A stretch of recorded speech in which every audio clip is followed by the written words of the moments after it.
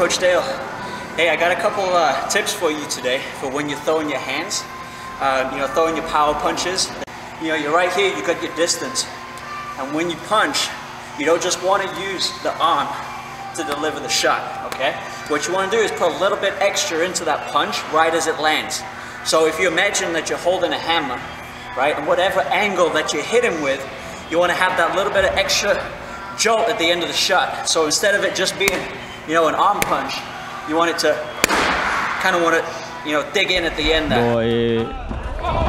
So just practice that and play with that with every shot that you have, and practice turning your wrist so your knuckle lands right into the punch too. That'll add for a lot of power. So when you're here, instead of just throwing that right hand, you see I'm rotating and I got my body behind it. What I'm going to do is give a little extra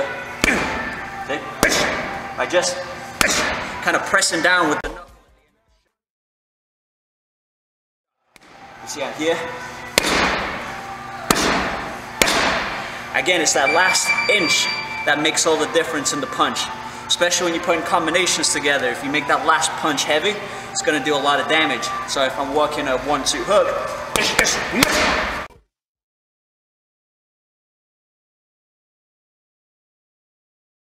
see that last shot, everything that comes in.